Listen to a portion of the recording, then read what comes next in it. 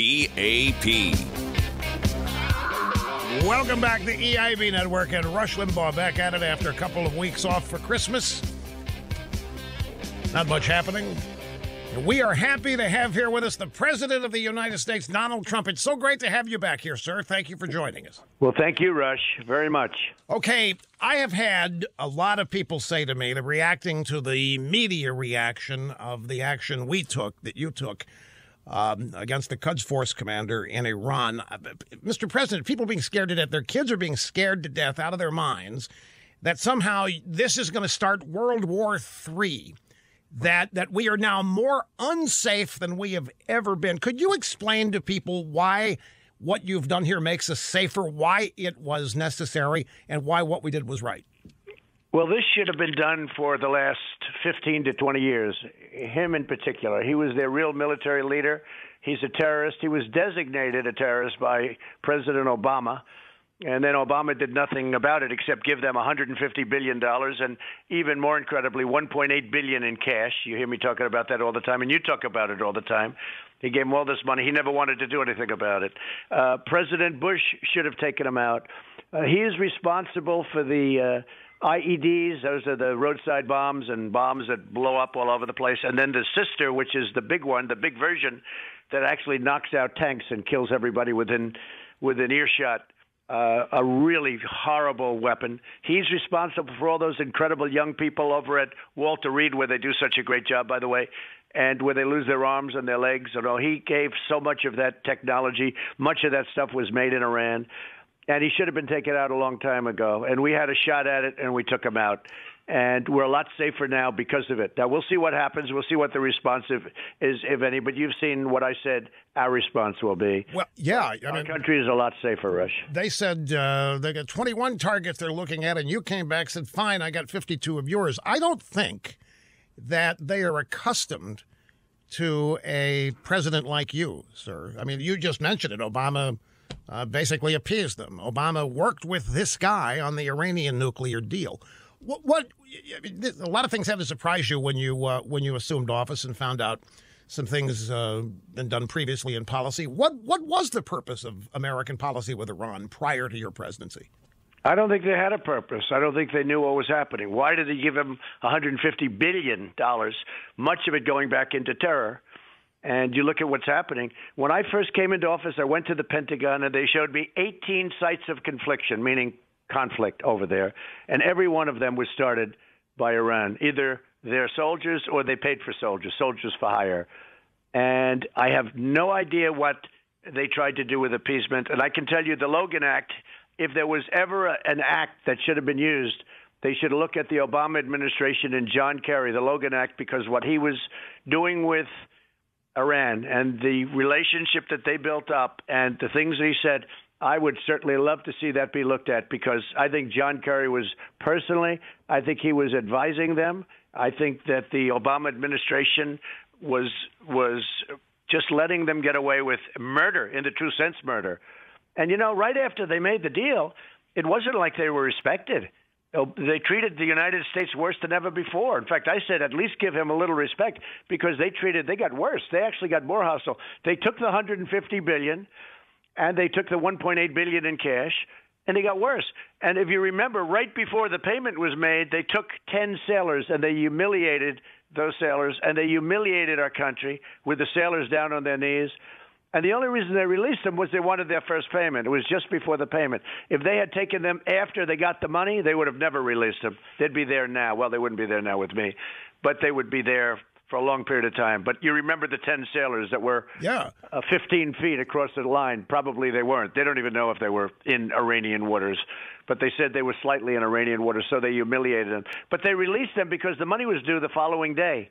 And they said, we don't want to, why should they turn down $150 billion over the 10 sailors? But they humiliated those sailors and our country. Well, he also lifted sanctions on Soleimani as part of the Iran deal. And it looks like, to me anyway, that that administration looked at building Iran up as some way stabilizing the region, as though Israel's not the good guys, as though we're not the good guys, that Iran needs to be made stronger. This is what they believed. Otherwise, that whole region is kind of a tinderbox. But the thing that really is true about this is the Middle East has changed in priority because of the massive improvements made in domestic energy in the United States. We're no longer dependent on that region. Right. Well, it's right. And one of the things that changed, I know you talk about it, if you go back 10 years or 8 years or maybe even 5 years, Israel was the king of the Congress, right? Our Congress protected Israel and fought for Israel. Now you look at the way the Democrats in Congress are treating, where you have AOC and you have Tlaib and you have Omar, and they are actually, anti-Semitic. They are totally against Israel. The things that they've said, you go back to the past and you look at the things that they've said about Israel and Jewish people. It's incredible. 10 years ago, that would have been unacceptable. It would have been, nobody could have even believed it. I still can't believe it. I'm a little bit old-fashioned, right, in that sense, because I've grown up and there was always great protection and reverence for Israel. And now it's the opposite. In the Democrats, it's almost a negative. They're going out, and what they do for Tlaib and what they do for Omar, Representative Omar, Minnesota, and AOC, I think it's incredible the way they talk about Israel. It just was unthinkable to do that 10 years ago and sooner. I actually think that you've had a role in driving them even more insane than they were. And let me give you some evidence. Let's go back to the day you came down the escalator and announced your candidacy. You announced the slogan, Make America Great Again, and all of a sudden, Make America Great Again becomes some wildly controversial prospect. And I'm asking myself, what in the world is controversial at all? How can anybody disagree with America being great, becoming great, remaining great? And yet it was. How do you explain that? Well, politics has changed a lot over the last couple of years. For instance, I want low taxes. They want to raise your taxes. How do you think that works? I couldn't win as a politician. I don't think Abe Lincoln could win as a politician. Borders. They want open borders. When you see the people that we're sending back and we're capturing now at record levels, these are, in many cases, they're murderers and they're people, they're drug dealers, and it's incredible. They want open borders. That means all of these people are going to be pouring in. And, of course, good ones will come in, too. But you have tremendous numbers of really bad people, including murderers and rapists and others. They want open borders. They want sanctuary cities.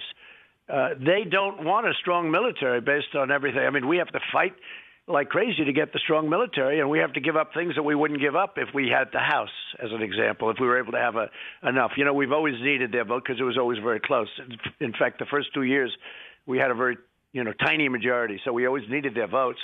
But when you see they want higher taxes, right? They want much more regulation. Cut regulations more than any president in history by far, even though they were there for 4 and 8 years, and in one case more than that. We've got the all-time record. That was probably as important or more important as the tax cuts, the biggest, including Ronald Reagan, the biggest tax cut we've ever had. And we're actually taking in more revenue now than we did when we had the higher taxes because the economy is doing so well. But, when you see them with open borders, Rush, you say, and sanctuary cities and all of these other things, you say, where are they coming from? Well, Israel's sort of the same. I put that in that same category. They're as far as I'm concerned, they're anti-Israel, totally anti-Israel. Well, it's always perplexed me that you have drawn them out. They have now with Twitter in the past 2 or 3 days since the attack on Soleimani. You've literally had the Democrat Party and elements of that party openly supporting Iran, an enemy of the United States, openly supporting the terrorist actions of that country. And this is a country that beheads homosexuals and transgenders and has no human rights for the very constituency the Democrat Party claims to represent. Yet here they are tweeting their support for these people simply in opposition to you. That's amazing. Like, as an example, take the wall. They were always for the wall. And then I wanted it, and they went against. In fact, I said if I had it to do again, I would have come out totally against the wall, and I would have gotten their votes, okay? All I had to do is come out against the wall. I am opposed to building the wall, and we would have gotten all the votes we needed. No, it's almost like they'll try and do whatever is the opposite. I think they've lost their minds, you want to know the truth. I really do. It's a terrible thing to say. Nobody's ever seen anything like it. Like even the impeachment hoax, you take a look at that, and they have nothing. They have nothing. With one of the biggest investigations in history, they found nothing. The Mueller report, they found absolutely, think of it. They spent $45 million, 2 years. It's a hoax. they spent all of that time, all of that money, had brilliant people that happened to be, very, very, they were crazed. They were crazed. I mean, these people were dying to find something on Trump. They found nothing. I think there's very few people that you've ever met who could have had that. They had so many investigators. They were calling people that I haven't seen in years, and they got nothing. Think of that. Nothing. Very few people. And by the way, I'm sure they looked at my taxes. They looked at everything you had to look at. They looked at everything. And $45 million, and much more than that in the true sense. In the real sense, it was much more than that. And they had 18. I used to call them 13 angry Democrats, but they increased it to 18 angry Democrats. Whole party. And smart, and very smart. Many were tied up with Clinton. They were involved with Clinton. But these people couldn't find anything on Trump. They would have loved, if I had a parking ticket, it would have been a major story. They found nothing. Even I was very impressed with how clean I am, Rush. You ought to be. You may be cleaner than any previous president that we can think of. Anyway, I got to take a quick time out. We have President Trump with us for the remaining part of the program, the last of the half hour, and we'll continue with him right after this. Doing the work that the mainstream... Back with President Trump, you mentioned the impeachment hoax. That the mainstream... Back with President Trump, you mentioned the impeachment hoax. Nancy Pelosi has not delivered these two articles of impeachment that are, frankly, they're both of them jokes. What do you suspect is happening here with this? What is the politics of this? What are they trying to achieve here? I mean, I know throw you out of office and all, but what's the point here not sending these articles over? Well, I think what they're trying to do is affect the election illegally, but that's what they're trying to do. But the reason that they're not sending it because they are a joke. They are not crimes. There is nothing there. They found nothing. We went through 2 years of a Mueller report. You know that better than anybody. Nobody covered it better. And we went through 2 years. I think I'm more frustrated by it than you are. You've had to deal with it, but it makes a lot of us livid that this is there because there's nothing. Everything to this has been made up. It's worse than a hoax. The first part of it was a coup, and this is just a continuation of it. Yeah, it's so sad for our country. I mean, think of it. We're fighting with Iran. We're fighting with all of these different places, and in many cases doing great, making trade deals and doing so good. Our country is doing so good. But I have to spend, and my team has to spend time on this stuff. They found nothing. Just think of that for 2 years, and an unlimited budget, unlimited talent, and they found nothing. And they come up with two articles that aren't even a crime. Well, there was nothing to find. It was all made up. I mean, that's the frustrating thing here. It was all made. There was nothing to find. There was nothing to investigate. They created a situation that was false, that was fraudulent, and then they investigated the false fraudulent situation, and they found nothing. It's hard to believe. The whole thing's hard to believe. And now on top of it, they come up with two articles, and they put it before. Now, what happened is she doesn't want to get a vote because how could anybody possibly? It's totally partisan. You know, this was not what they had in mind, as they call them, the founders, right? They keep saying the founders. But the founders didn't have this in mind. You understand? It's like I've never heard the word founders so much in my life. But they don't have anything in common with the founders anyway. Yeah. You know, we got 196 or 197 to nothing with the Republican Party. Plus, we have 3 Democrat votes, and one person actually left the Democrat Party over it and joined the Republican Party, as you know. Speaking of which, the Republican Party hasn't been this unified in I don't know how long. Never. It's never. They say maybe never. And one thing I gave the Democrats credit for, they've always been very vicious, and that's not necessarily a good thing. But what is a good thing is they always stuck together. And here the Republicans stuck together even better than the Democrats. So we had like 196 or 197 to nothing. It's unheard of. You know that because they're always breaking off. And I don't know. And this is really for 70 years, 80 years. You know, for some reason it's in the DNA. They just don't seem. And in this case, they have been so good. And I think the Senate will be the same way because the Senate knows it's a hoax. Well, everybody knows it's a hoax. The Republican Party is now the party of Trump. I mean, there's no question about it. I just think it's a party of common sense. You know, I view it. Somebody said, "Are you conservative?" Well, I'm conservative, but I think it's common sense. It was like what we did this 2 days ago with this horrible terrorist. He was a terrorist. You know, they don't want to call him a terrorist. Now the Democrats are trying to make him sound like he was this wonderful human being. He was a incredible. poet. Yeah, he was a poet. Yeah, he's a poet. Poetry out there.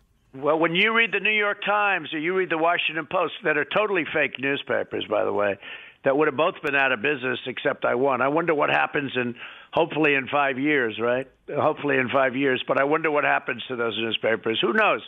But they do well now. Although if you look at the unfunded liability, probably they don't do so well. But you look at what they write, it's so fake, it's so phony, and now they're trying to build him just like they did al-Baghdadi. Al-Baghdadi was the number one terrorist in the world. We got him.